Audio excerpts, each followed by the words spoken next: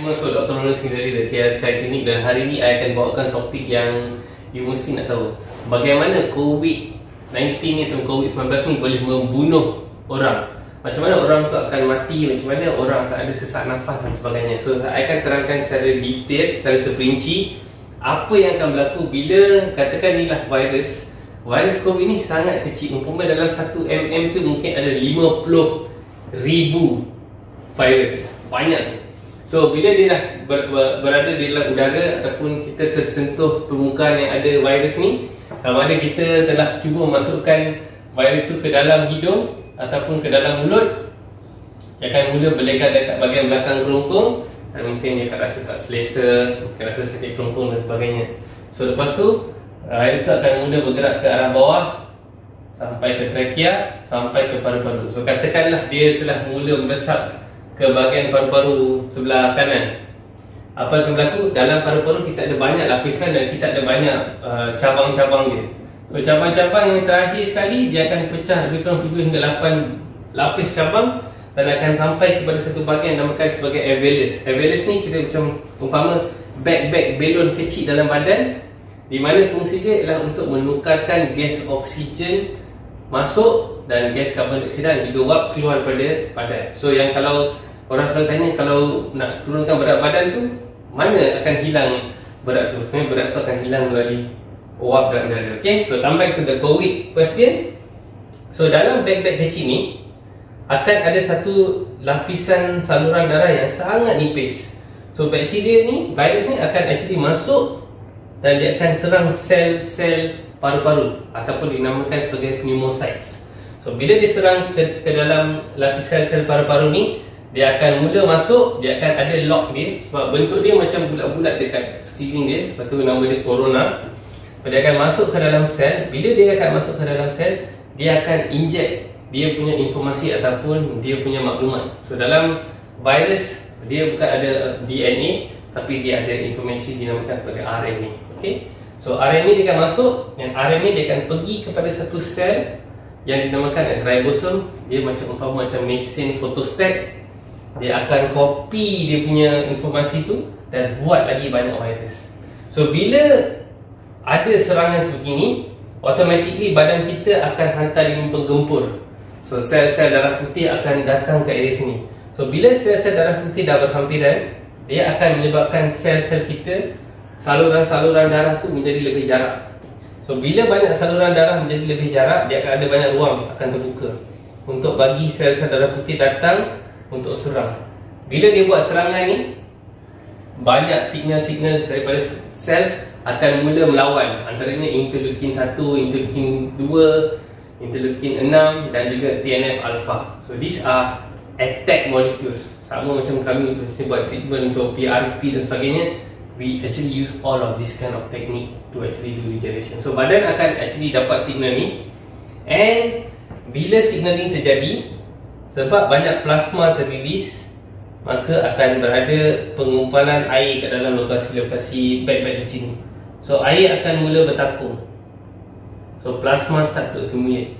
So bila air mula bertakung, maka akan adalah keradangan paru-paru akan datang. So bila ada keradangan paru-paru, umpamanya bag-bag kecil ni semua dah mula menjadi lemas. So bila dia dah mula lemas, oksigen tak dapat tukar ke dalam, karbon dioksida tak dapat keluar, maka badan you akan rasa mengah, sesak nafas, tercungap-cungap. Tapi ini bukan asma, dia adalah jangkitan pada paru-paru. And when this one happen, kadar jangkitan jantung pun akan menjadi semakin lama semakin tinggi. And what happens next? Sekiranya virus tu dapat curi masuk ke dalam saluran darah, dia akan masuk ke dalam saluran darah, masuk ke dalam jantung, dan dia akan merebak ke satu badan. So ada organ-organ lain, ada organ-organ yang sangat penting, terutamanya seperti ginjal, dia akan mula go down, dia akan mula condemn. Liver, hati pun akan mula rosak. So individu tersebut mungkin mengalami multi-organ failure. Salah satu lagi daripada signal yang akan hadapi lah, because of all the signal ni keluar daripada ke dalam sel-sel badan, individu tu akan dapat demam. So demam akan ada satu lagi simptom yang memang sangat ketara yang akan berlaku. So demam is one thing.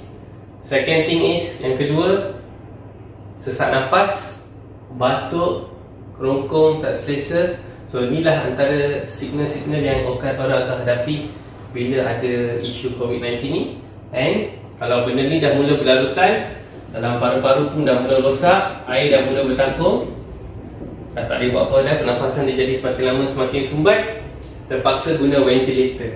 Ventilator ni kira macam satu pump yang akan cuba membekalkan tekanan udara ke dalam sel-sel beg-beg kecil ni supaya mereka sentiasa buka. Kalau dia tak buka, banyak sangat air dah berkumpul kat dalam ni, balon-balon kecil ni akan collapse, akan jatuh, akan terencat terus. So dia akan bagi pressure supaya beg-beg kecil ni sentiasa buka. Itulah fungsi ventilator. Sebab tu kenapa banyak kes yang saya dapat baca semalam, lebih kurang 90 orang dalam ICU ada yang perlukan bantuan pernafasan, itu yang dinamakan ventilator. So this is what happens ni yang sebenarnya berlaku semasa terjadinya infeksi COVID-19 atau infeksi virus coronavirus ni, bila dia menyerang paru-paru.